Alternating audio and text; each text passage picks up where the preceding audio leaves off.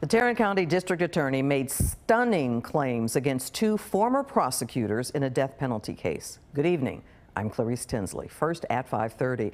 The District Attorney, Sharon Wilson, says both prosecutors lied when they told the jury the victim's family supported a death sentence. The convicted killer in that case is on death row. Fox 4's Dion England takes a closer look at the DA's claims. Dion.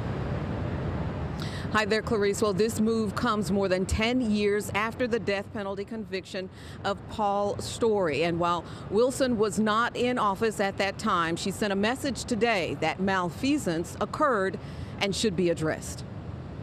To have a district attorney do this is unprecedented. Activist with the Innocence Project of Texas, Corey Session, is applauding Tarrant County DA Sharon Wilson, who filed a brief with the state's Court of Criminal Appeals regarding the death penalty conviction of Paul Story in the 2006 robbery and brutal killing of Jonas Cherry, a putt-putt golf attendant. To say that the entire family was for the death penalty was a flat-out lie. In the document, Wilson points out two prosecutors who served the office before her tenure knowingly told a lie in closing statements of the trial's sentencing phase, saying it should go without saying that all of Jonas's family and everyone who loved him believed the death penalty is appropriate. Wilson, in her brief, points out, as we now know, this was a lie. Jonas's family, in particular his parents, did not want the death penalty for the man who brutally murdered their son.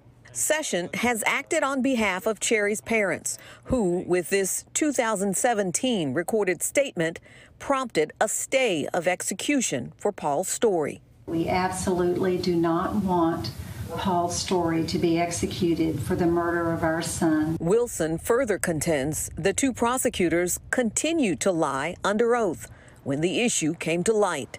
They blatantly lied. Those are her words in the filing. Blatantly lied, and then continued to lie when the Court of Criminal Appeals said, hey, go back and look at this and tell us what happened.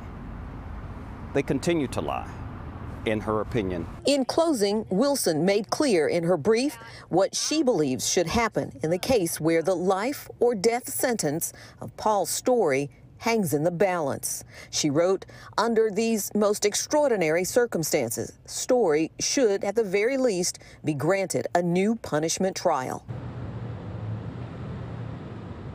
Now, at this point, I am made to believe there are three possible outcomes here.